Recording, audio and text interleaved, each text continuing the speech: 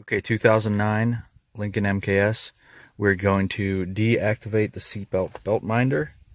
This may be illegal in your state, so if it is, probably shouldn't do it. Just showing you for an example. So, parking brake set. Gear shifter is in park. It is. Ignition's off. Driver's seat buckles are unbuckled. And you are going to turn the ignition switch on. And this is a keyless ignition. So what you have to do is hold the button down without putting your foot on the brake to activate it. And it says wait 10 seconds after the seatbelt warning light turns off. And then the next step must be completed within 20 seconds.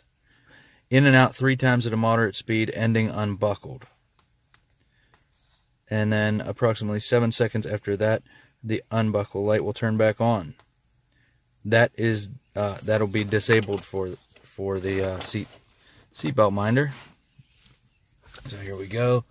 We're going to 1, 2, 3.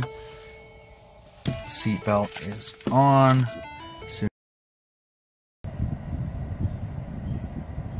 Okay, I'm going to wait 10 seconds.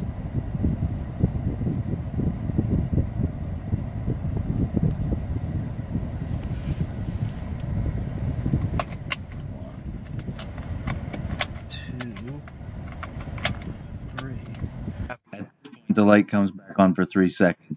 After that, you have 7 seconds to buckle and unbuckle one more time. And then it blinks a whole bunch of times. Now we should be good. Let's go see.